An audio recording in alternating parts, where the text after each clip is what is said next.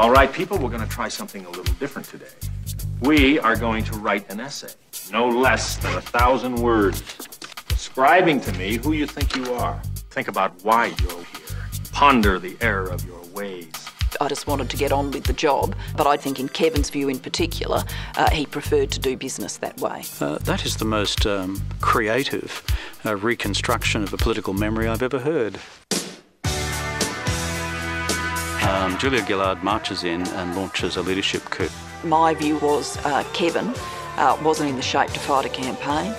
Excuse me, fellas, I think we should just run our papers. And the thing that's most painful through it all is just the active sense of betrayal.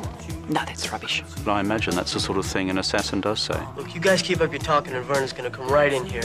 What's going on in there? You just bought yourself another Saturday. You through? No. Good.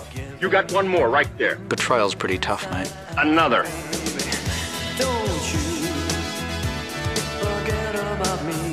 There is nothing that should lead you to expect bastardry of that magnitude.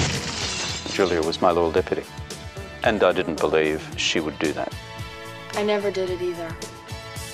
Have you looked at where political parties have been at this point of the political cycle? We weren't running a government that was functioning the way it should. We're in a better position than Howard. We're in a better position than Keating. These kids, when you get old, they're going to be running the country. Kevin was very fragile in the face of criticism.